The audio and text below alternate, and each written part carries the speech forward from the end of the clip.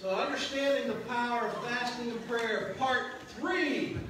If you missed part 1 and part 2, we do have those archived at experienceimpactchurch.com. And you know what? I just want to just give a shout out to just all of our sound team. Again, even though they're not good looking, everybody that just does so much for the church, and there's just so many that do things even behind the scenes. Thank you for loving God, loving His people, and I'm not talking just making copies or making booklets. Thank you, Julie. I mean, or doing hospitality, Tony, Brian, and just everything. Just for those of you that even support the church, through your tithes and just your prayers, and thank you. God says thank you. This is His.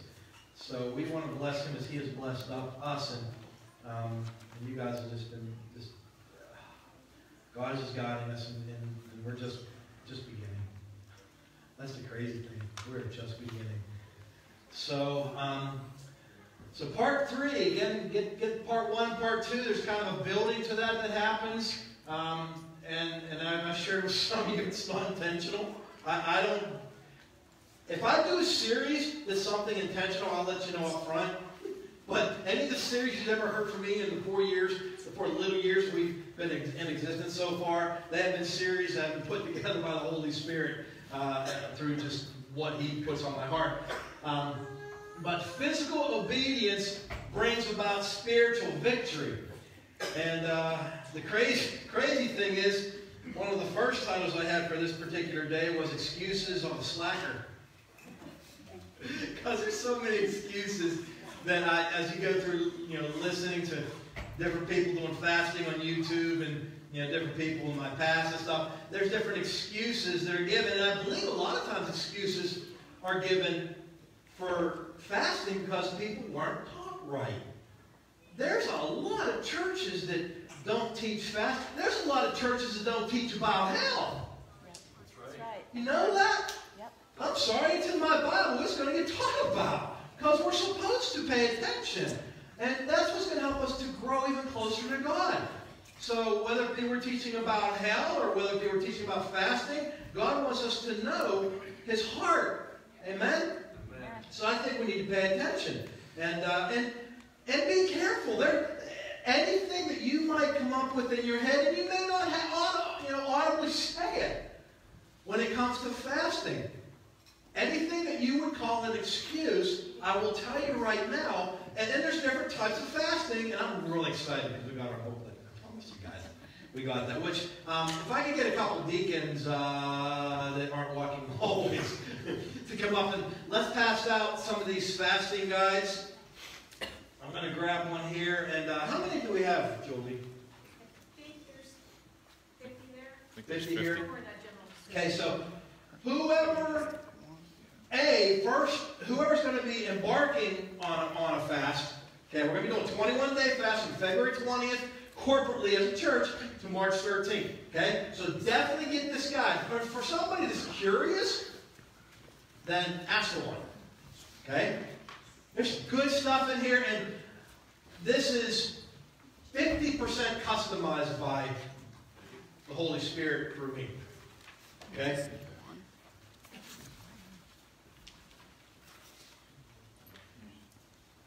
So as soon as you get that, just start, perusing through that, and this is yours.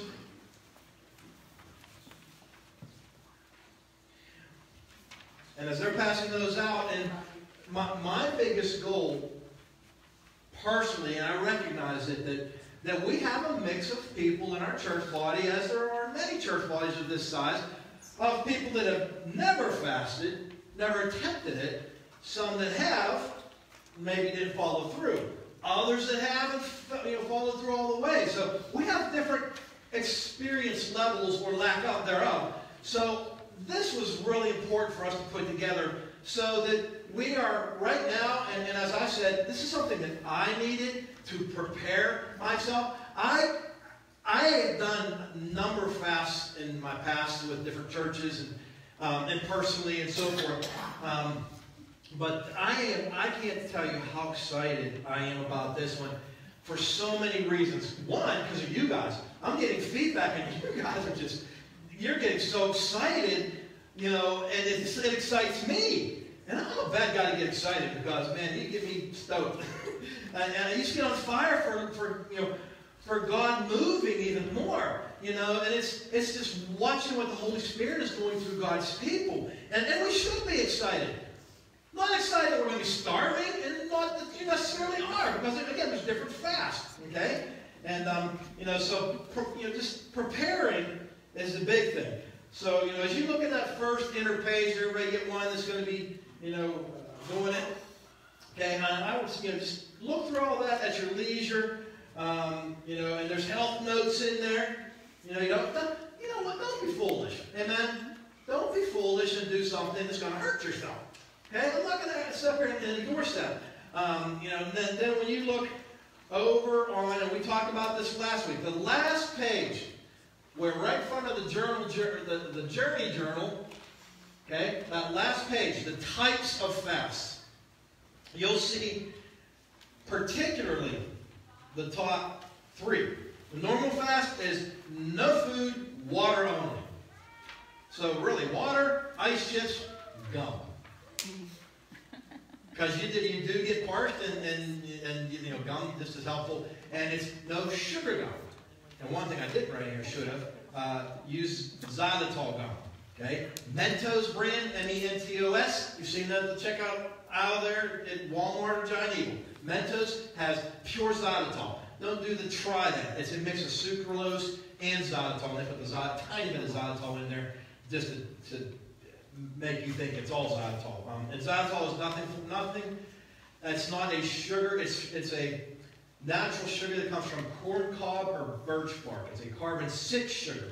Everything else, sugar-wise, is a carbon-5 sugar. And what that means is a carbon-6 sugar actually is completely natural and is very, very good periodontally. And there was a study done in a third world country with xylitol, and the mothers and the children all getting cavities. And they was giving the mother, not the kids, the cavities, but the mother some xylitol gum and monitoring her. And, well, there were many of them. It was, you know, a bigger study. And they noticed about an 80% decrease in periodontal disease with xylitol being used. And it was interesting because the same percentage decrease was happening to the children, and they weren't chewing the gum because cavities are contagious. A lot of people don't know that. If you have a cavity and you get somebody, you could get a cavity or a bacteria. The body deals with it a lot of times, but if your body's immune system isn't balanced, then you could also get that same bacteria do things, you know, to your teeth or to your body that you don't want, where you can get sick as well. Okay? So anyways, all that is to say that xylitol is a good gum to use when you're doing the water fast only. The absolute fast, that is no water, no food, and there's a huge disclaimer there in red. Do not do that until you talk to me. Do not do that until you talk to your doctor. Do not do that until you first and foremost talk to God. Seriously. If you absolutely feel led that God is leading you that way, talk with me and we'll pray, and then we just want to make sure it's not you, you know, it's being all rambunctious, you know, and I will say, you know what, you know, do we need to talk to your doctor as well? No food, no water for 3 days. That's something you take seriously. Okay? And that's a rare type of a fast. The partial fast, the third one there. This could mean fasting certain meals of the day or abstaining from certain kinds of foods, no meat, sweets, soup only, fruit and vegetables only. We see in Daniel chapter 10, Daniel 8, no pleasant bread, as it says. So that's where a lot of people can absolutely do a Daniel fast. And here's the question I thought coming here this morning. If you were stuck on an island, what are the top 3 things that you'd want to eat? Think? Jeffrey? Okay? Eliminate them. Oh no, I'm going to starve on the island! For 21 days, eliminate the top 3 things. Assume that wasn't your anchovies and broccoli and spinach. Okay? So I had people at first saying, oh, I can't not eat for 21 days. And if there's hypo or hyperglycemia, you do fine on an annual fast.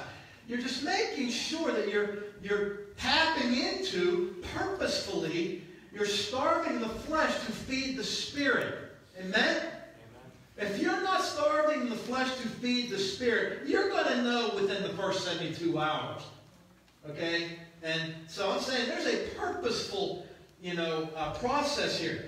So, and then you'll see the other fasts there too. The Jews fast, the corporate fast, which is what we're doing right now. A church or a group of people who feel God has called them to fast together for a certain period of time. And I'm also later in the message here going to be talking about a certain purpose as well, as many churches do corporately, and then the Jewish fast and so forth. Okay? And then the one that I really like there at the bottom of that page, fasting and abstinence. And I pointed this out before, I'm going to point it out again, although the word fast is used as abstaining from food in the Bible and does not refer to giving up other things. During a fast, one can practice abstinence from other pleasures as well, such as entertainment, TV, hobbies, sex, as it's talked about there in 1 Corinthians. So there's different things that we can do that we know we're abstaining from pleasurable things of the flesh for a spiritual feeding time. And if this is completely foreign to you, I will promise you, from somebody that has done partial fast, I've cheated on fast, but the fast that I would go full force into, gung-ho, let the Holy Spirit lead me. I'm not leading me. I'm letting the Holy Spirit lead me, right? That's where I saw God's power come in and the breakthroughs. Things that I never thought that would have happened. Things that I've been praying for sometimes years. And to come to my fast, I watched God break through. Okay? So you think about anything in your life that you're dealing with that you need a breakthrough. Pay attention. Pay attention. All right, so hopefully those guides help. And there might be some things in there. You might have ideas in the guides for, maybe a next revision, which maybe we should keep track of those revisions, Julie, just in case we need to add another page. You never know. So anyway, so that's I'm pretty excited about that. So we've been touching on something particularly in our first two parts of this series. And it's a serious part of understanding fasting. And today we're going to give it some more attention. Okay? So this is going to be a great question. What happens in the unseen world when you fast and pray? And those of you that were here last week, we kind of touched on that, didn't we? What happens in the unseen world when we fast and pray?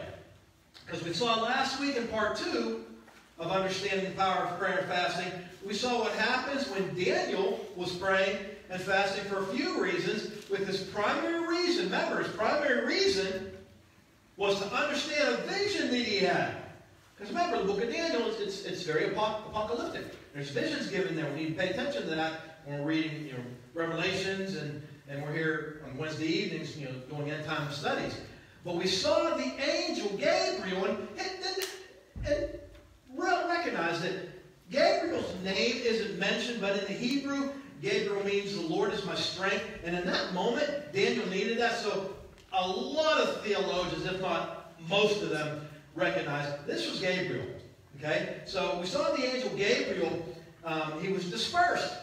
We saw he was dispersed to bring an answer to Daniel's prayer as Daniel was fasting and praying. Right? We saw that.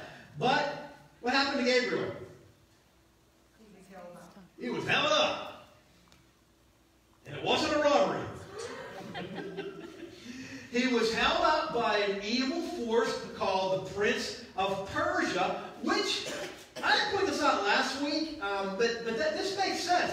Because the divine answer that Gabriel was trying to bring Daniel had to do with the overthrow of the Persian Empire, which today is modern Iran. Hello? Yeah. Hello? Yeah. So there we saw one biblical example of prayer and fasting causing the invisible world to respond accordingly. Right? Now with fasting and praying, God wants us to be ready to humble ourselves like we've never been humbled before. So get the pride out, amen? There ain't no pride with prayer and fasting. Right. you will not get anywhere. You will be spinning your wheels. You'll be a gerbil on his little Ferris wheel there if there's any pride in there. So humility is the first part. God wants us to understand that the power of prayer and fasting will release blessings like we've never seen before, and the countering attacks as well. Okay? Jesus honors humility. Amen? In all things, especially when we fast and pray. We see Matthew 23, verse 12. And whoever exalts himself will be humbled, and he who humbles himself will be exalted. Boy, is that simple. Man, kind of like the first will be last and the last will be first type of teaching. So we're going to look at another interesting example in God's Word this morning about how physical obedience brings about spiritual victory. How many of us want a spiritual victory? Man, I should see all those hands going up. Man, we want a spiritual victory. How many of us have had spiritual victories? So you know how it feels. I mean, if you're sitting here this morning and you know the Lord is your Savior, that's the beginning of the spiritual victory. But now, this is when the fun begins. Amen? It is. This is when the fun begins. So there's this story in the Bible, in the book of Exodus, where Moses and the Israelites, if you remember, were fighting the Amalekites, right? And we learn, this is awesome, we learn a profound lesson about fasting through this story. So if you remember how the story went, God told Moses to go up on the mountain and lift his hands toward heaven. I need, we don't have any, hold on here. I need a prop. We don't have any props back. Okay, here's a prop.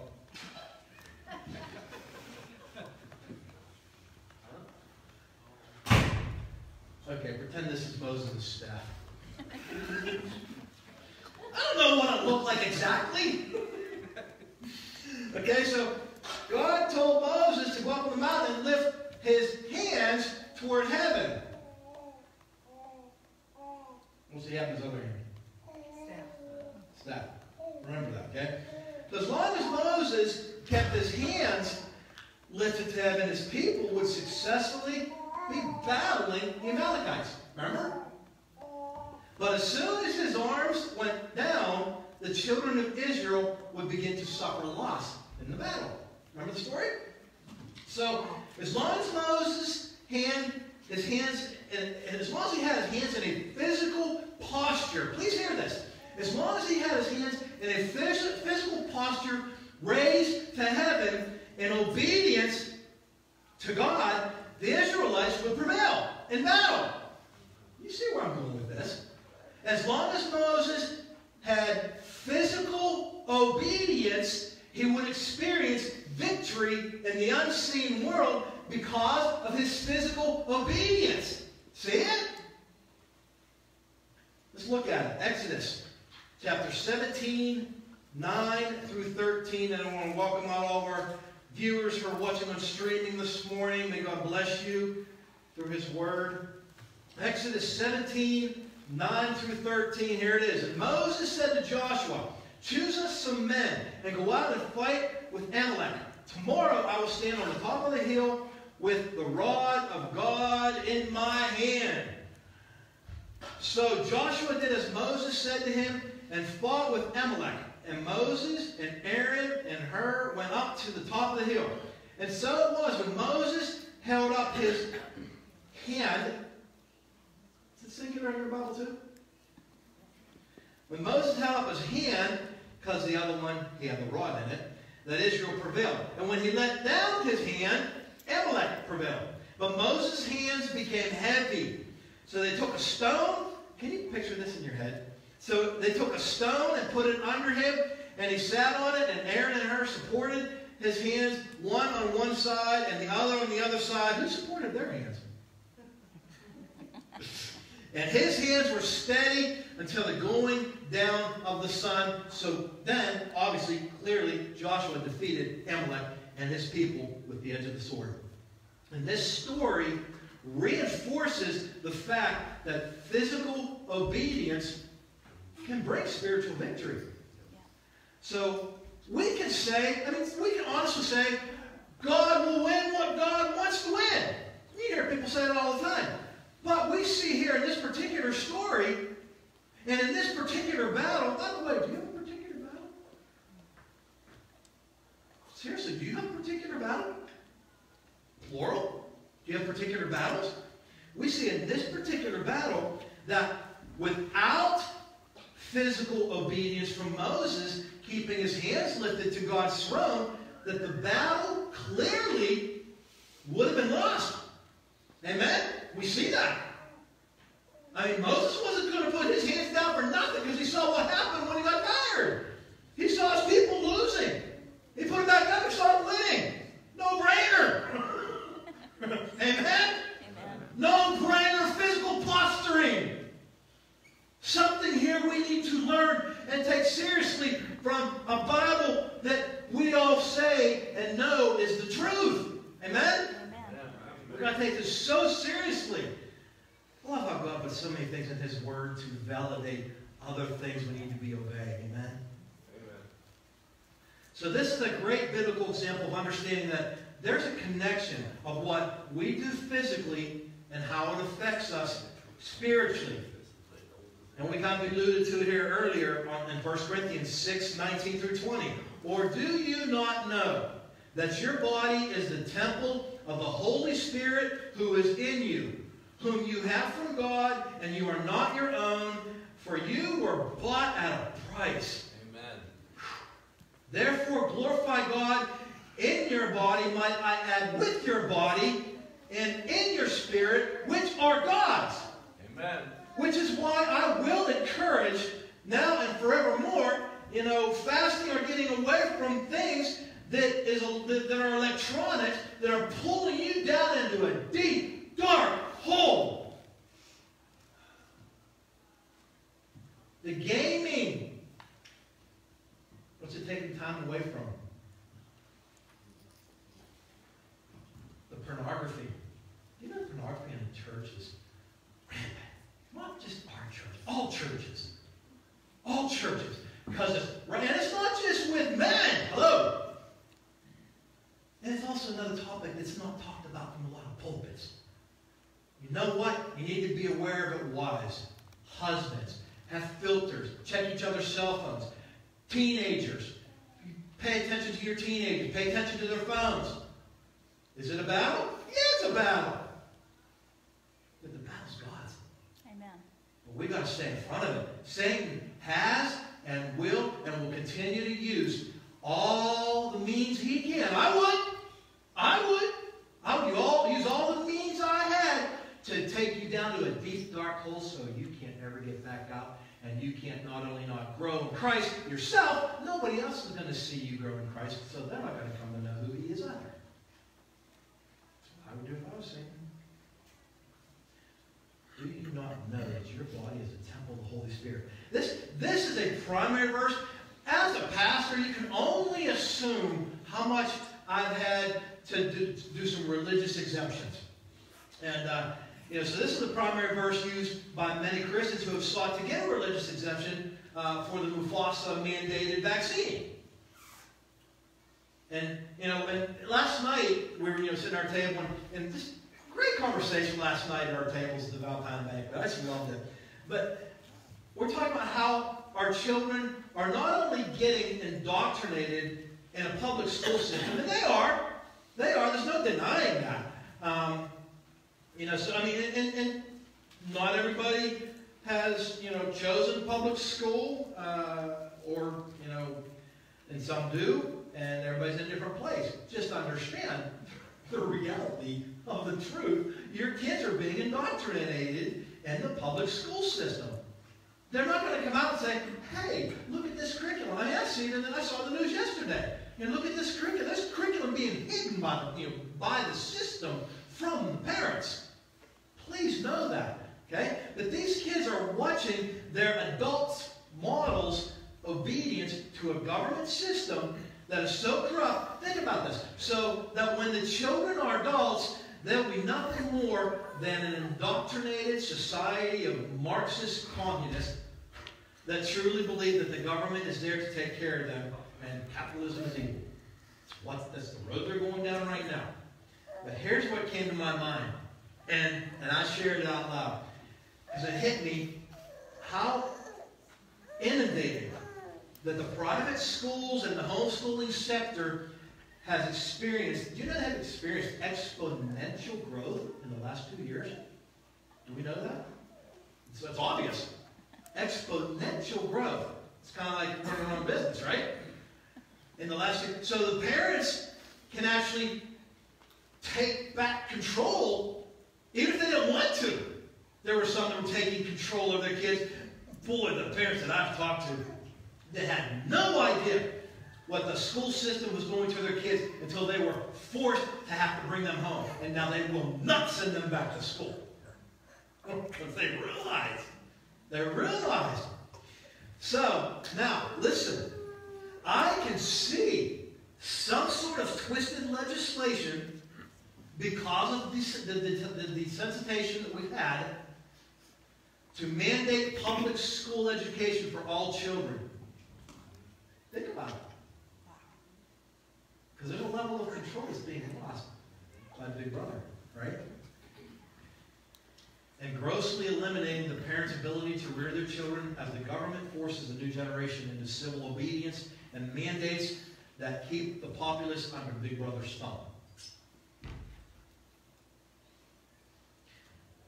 So what we do with our physical bodies will make a big difference in the unseen world. And you can see how, subtle things can happen if we're not paying attention. Okay? So I'm done chasing the rabbit. As long as Moses' arms were raised to God, the angels of heaven would advance upon the enemy.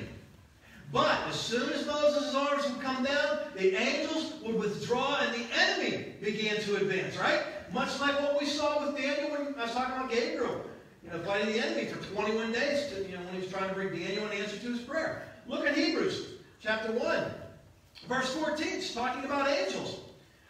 Are they, the angels, not all ministering spirits sent forth to minister for those who will inherit salvation? Think about that. So God releases angels into the situation, and when we fast and pray, God honors our obedience, for starters. Amen? He honors our humility, is why I touched on that. And He will honor our prayers as we have physically postured ourselves for His hand to prevail. So our corporate prayer will be that we as a church will be bold, faithful, and obedient.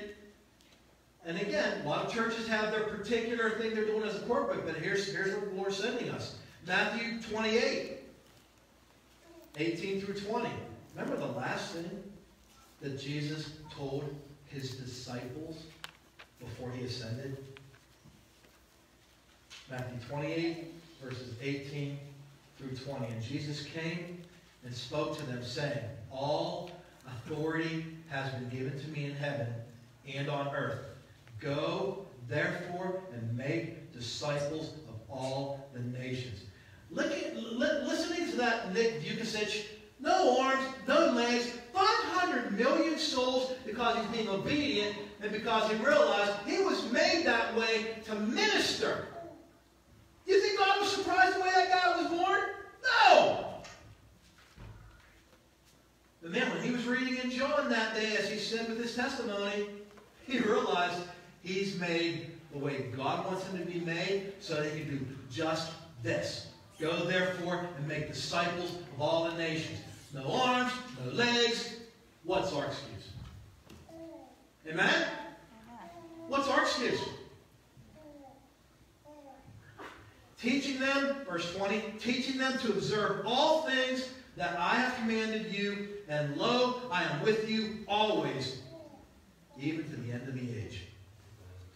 So let's make Matthew 28, 18 our corporate prayer on February 20th. And as you search your heart and prepare for this 21 days of fasting, Consider the other, as I was saying earlier, consider all the other personal battles or burdens that you lift up to God.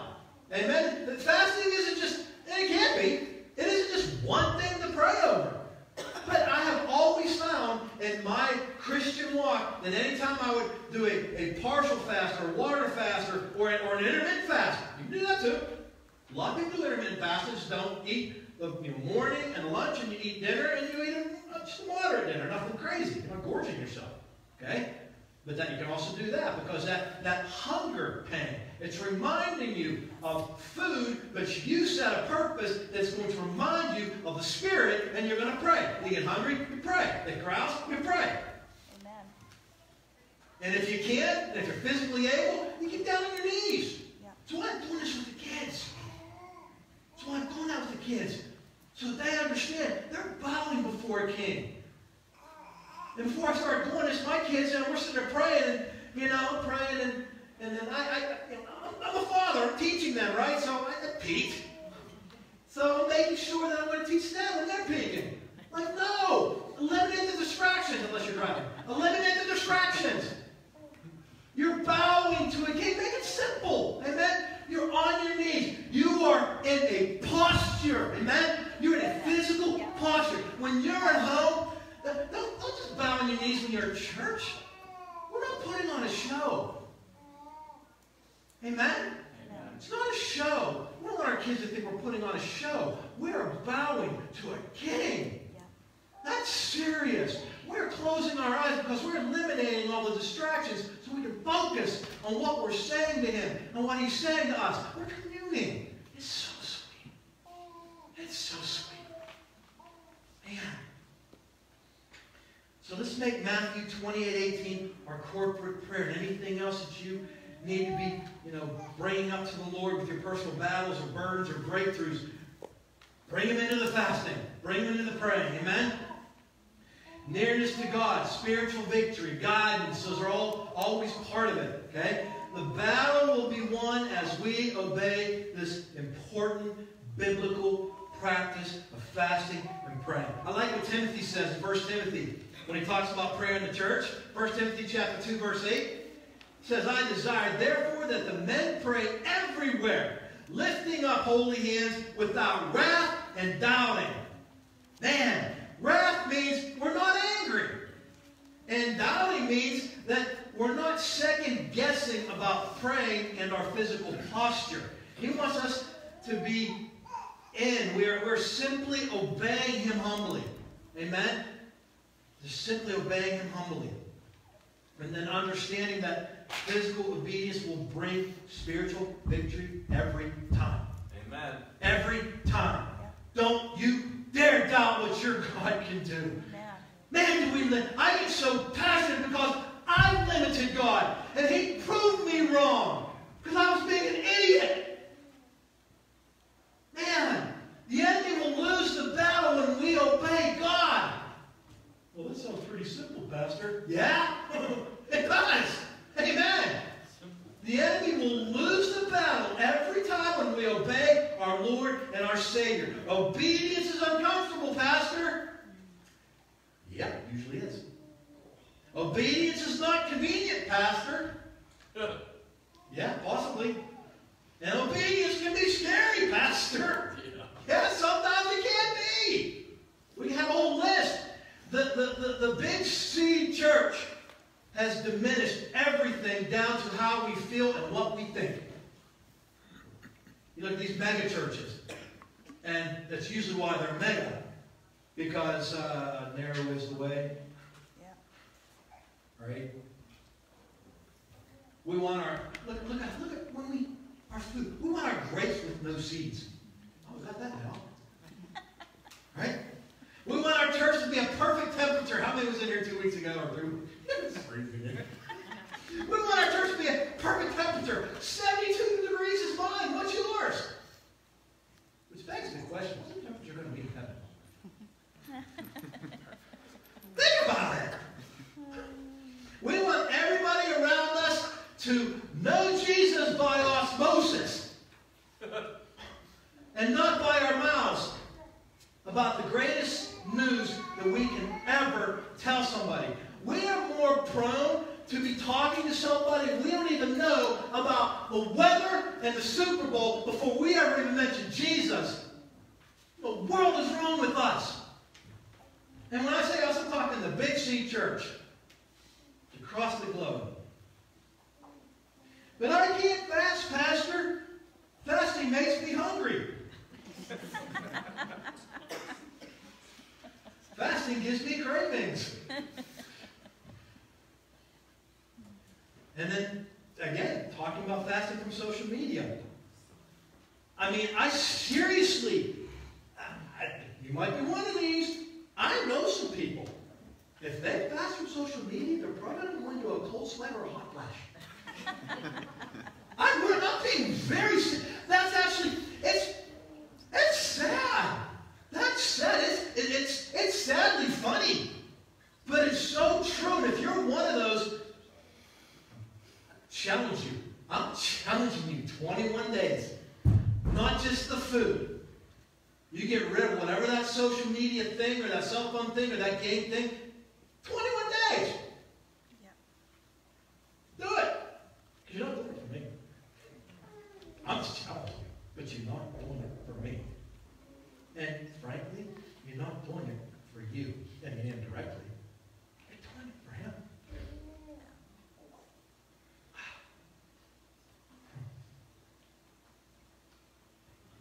We think in our head, we feel like we are humble.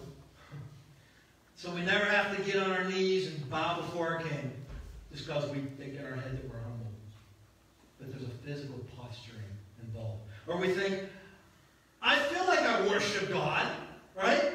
On the inside, so I don't need to physically, raise my hands or clap and stand. And you know what? When these little ones are up here, and you know what? We're not rolling in the aisles and barking like dogs and doing all that weird stuff. But you know what? We are worshiping God. We're showing these kids, you know what? Did you see them? Like, and I'm getting out there like grabbing their hands. I think we might have hit Gabe's eye with the other kid's hands, so it's okay. But you know what? It's teaching them something. It's teaching them that it's okay. It's okay to worship God with some physical posturing. It's okay. It's biblical. Amen. This old ex-Baptist pastor was brought up I was brought up in some legalistic teaching. I haven't kept that a secret. Here I am in a non-denominational church, praise God. But I was taught by modeling by my adults. I was taught by modeling by my adults that outward worship was uncomfortable, so we don't do that. Wow. I was. We got a lot of Baptists in here, ex-Baptists. They know what I'm talking about. And some are a little more legalistic than others. Really? In 2 Samuel 6:14, I don't think you have that, brother. Remember, it says that David danced before the Lord. Do you remember the rest of the verse? With what? With all his might. Yeah. David danced before the Lord with all his might. We're watching our Marines. We're watching our Marines. I love that. Man, that was not fake. That was a real. Boy, that gets me excited. Just to see, we've got guys out there that we need to be praying for. They're fighting for your freedom. They're dying for your freedom. And just watching them modeling. Oh my goodness. I can't imagine some of those guys as fathers and how they're modeling for their children because they love Jesus. And they're sitting there as, burning Marines, Green Berets or whatever, and they're praising the Lord. They're doing, motions. They're praising the Lord with all their might. Man.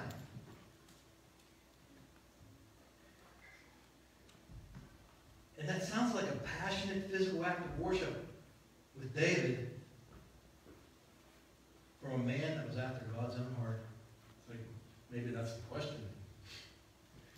Are you a man or a woman after God's own heart? As we're preparing to do something, to go somewhere where nobody has gone before. With this fasting, let God do what God's going to do. We're talking talking about worshiping, we have those that says, God knows my heart. God knows my heart, so He knows I worship Him on the inside.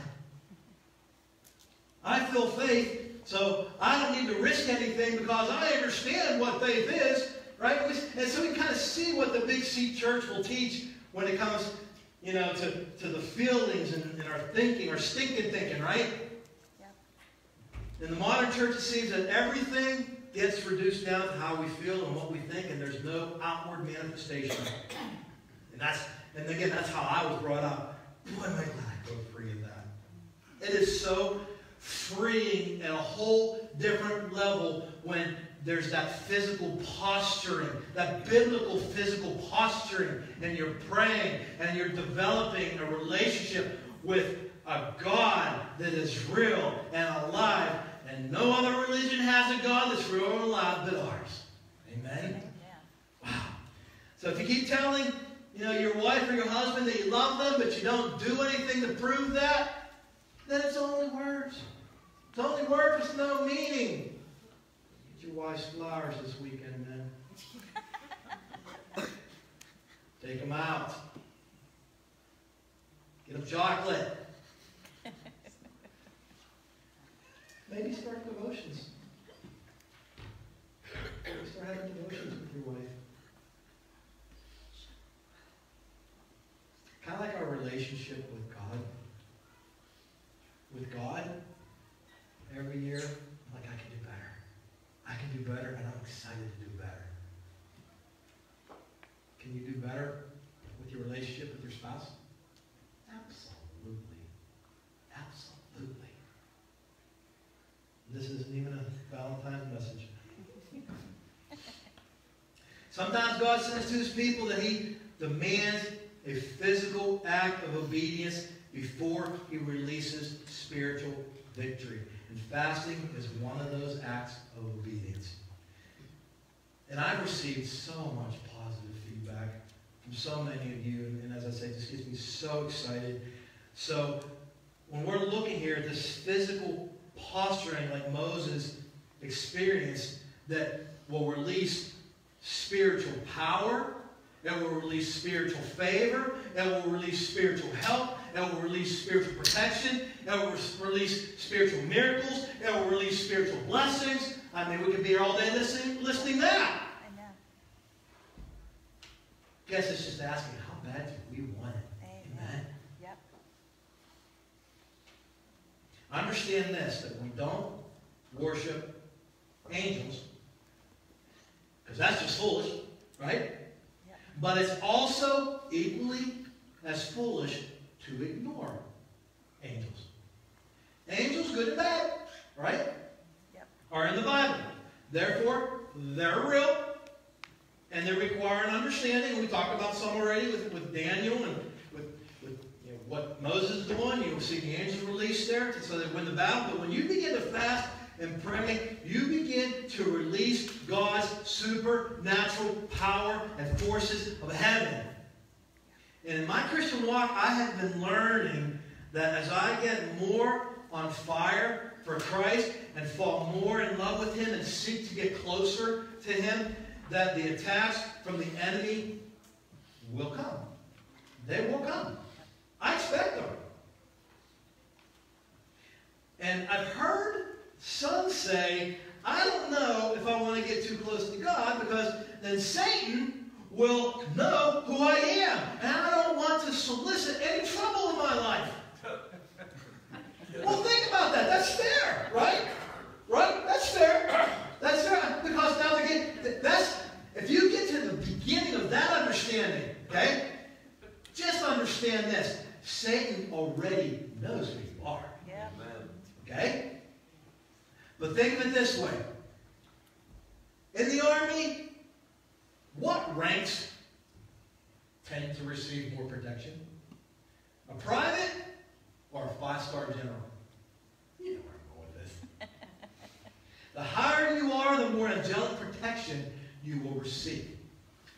And I've noticed that. Will the attacks come? They do. They still will come. Satan, he's not going to give up. He knows he's fighting a losing battle. but he could still harvest souls to hell while he's fighting his losing battle. So the higher angelic participation with the assignment God gave you, the greater God trusts you with greater assignments. The greater protection. Think about that. The greater assignment you have, the greater protection God will give. Fasting and praying? Man, hands down, when you fast. Remember Elisha? When his servant went out and came back to Elisha and said, the Assyrians are surrounding us. What are we going to do? And Elisha said, relax. And when he went out, when the servant went out and looked again, he saw chariots of horses and fire protecting them. You know what? That brings up, I can't even remember, it doesn't even matter, a missionary that was telling us this amazing story. Can't remember who it was, can't remember where it was, doesn't matter. And he was out in a third world country, I know that. And, we're talking like End of the Spear. Anybody ever see that movie? Oh, check that movie out. End of the Spear, true story. Missionaries, we went out to, again, don't remember the country, and there was like 4 of them. And they just wanted to convert these, I can't remember the group of the people. I'll call them Ubangies. I don't know what they were. And they just wanted to just share Christ with them. And they no sooner got there, and they were savagely, no pun intended, murdered. And the burden of the souls didn't die because the burden was also in the lives of the missionaries. And the wives took up the task to go convert these Ubangies. Again, I don't remember the group of the people, just making that up. And they went, and long story short, this group of third world country, living in the jungle people came to know the Lord. They were so remorseful. They were so remorseful for what they had done in killing the husbands of these women. Get the movie. End of the Spirit. My point, the missionary that shared with us, he said that they were just starting to enter into the jungle land where the people were at, and they started coming out. That's why it reminded me of the movie. And they had, weapons, it's very archaic type weapons, and they just didn't know what to do. So the missionary said to him and his group there, they just started praying. He said he fell on his knees and just started praying. And he said that he looked up and he saw on the outskirts. So you had them being attacked, you had the cannibals, and then there's another line of what looked like soldiers. And the cannibals saw them and ran. And he noted the time and everything. They weren't killed. He noted the time and everything. He went back, and of course they were all just scared to death, but they still knew what their mission was. And went back and communicated with his prayer team back home, and he just was explaining everything that had just happened. And his prayer leader said, when did that happen? And he gave him the exact timeline and stuff. He goes, that's the exact time that me and the prayer team was in our prayer room, on our knees, crying and weeping for your protection. And God sent soldiers. It's the only way they could explain it. To protect them. To protect them. So the higher your calling, the bigger your protection. The higher the call and assignment on your life, the higher the divine protection on you and your family. Not just you. Yeah. You and your family. So don't be afraid. When you're fasting, as we wrap things up here, when you're fasting, don't be afraid to ask big. You hear me? Don't be afraid to ask big. I've been there, done that. And I'm putting my place real quick. Don't you dare be afraid to ask big. He's a lot bigger.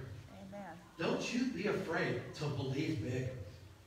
Don't you dare back down because you're afraid the enemy is going to fight you more if you keep doing more. Don't you dare. Because I'll tell you one person I don't want turning on me, and that's my Lord. And I've had chastening happen. And that's not fun.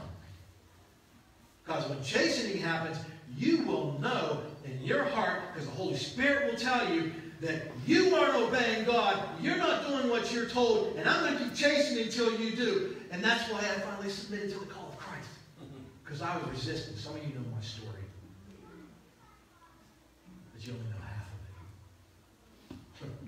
Someday I'll tell you all of it. God's church, Impact Life Church, is just getting started. If the Lord tarries, His church is just getting started, and we're going to be receiving more angelic protection as we faithfully obey what God needs us to do.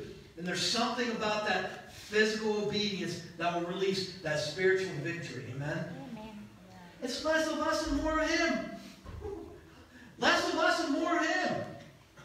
Why God say that in your head today? Less of me, more of He. Amen? Less of me, more of He. Some people can only remember if put around to it. Because then you go out and you get distracted. So as we close this morning, let me dissect something that Gabriel said to Daniel, as Gabriel was the messenger for God. We saw it last week. I didn't dissect it last week because God wanted it to be brought out this week. Sorry, brother. Daniel chapter 10, verse 11. And then next we're going to jump to Daniel chapter 10, verse 19. But look at Daniel 10, verse 11. And he said to me, O Daniel, man greatly beloved. Go to Daniel chapter 10, verse 19, brother. And he said, O man greatly beloved. Gabriel didn't say that because he loved Daniel. Gabriel was the messenger. So, Jim, are you greatly beloved by your Lord? Absolutely are. Rich, you greatly beloved, brother, by your Lord? Yeah. You sure are, buddy. Levi, you greatly beloved? Think about that.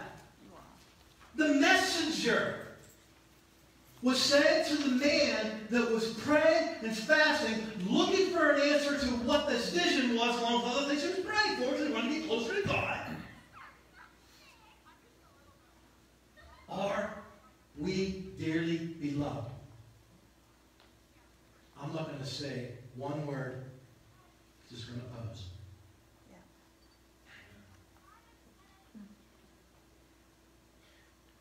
You are dearly beloved, my friend, my sister, my brother. You are dearly beloved, more than you will ever understand. Fasting and praying is the least that we can do for our Lord and our Savior without any excuses. As we have our guide now, we can see that we can fast and pray in ways that we are depriving ourselves so we're aware, right? And you also know now the gauge. Is if you're not being forced to think about praying when you're fasting, then you're not doing it right. And I had a conversation with somebody this week, and I'm not even going to say who it was, but he was fasting. He was fasting. He was fasting. Wait for a breakthrough. Wait for a breakthrough. Wait for a breakthrough. And it took a couple texts, and I said, are you praying? He said, oh, that's the part that's missing. Yeah. Fasting and praying. I love you, brother. You got to do them both. They go hand in hand. Yep. They go hand in hand. Let's stand this morning.